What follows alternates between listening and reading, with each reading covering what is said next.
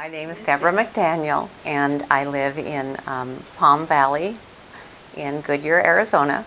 I have a lot of crown and bridge work. I have a lot of veneers. I've always had to have a lot of dental work, and so I was very concerned about finding a good dentist, not having things line up well, not having my bite right, not having my smile right, having the spacing be off.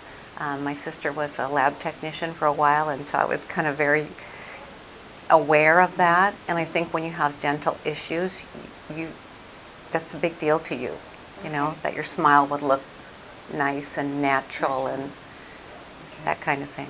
We originally came to Phoenix from overseas, and so I had gone to a dentist previously that I was not happy with, and so I started making some phone calls, and I just got a really good feeling and had a really good conversation with Ruth, who was working with Dr.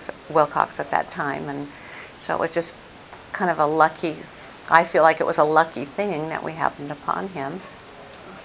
He's done pretty much a replacement of every one of my tooth surfaces, and some of them more than once, because I've been with him for, gosh, 15 or 16, I think at least 16 years.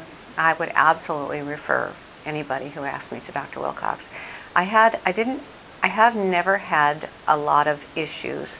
Any things that I needed to have checked or had another appointment or just a look-see, I've always been able to get in and have that done. And I feel like that has helped small things not become big things.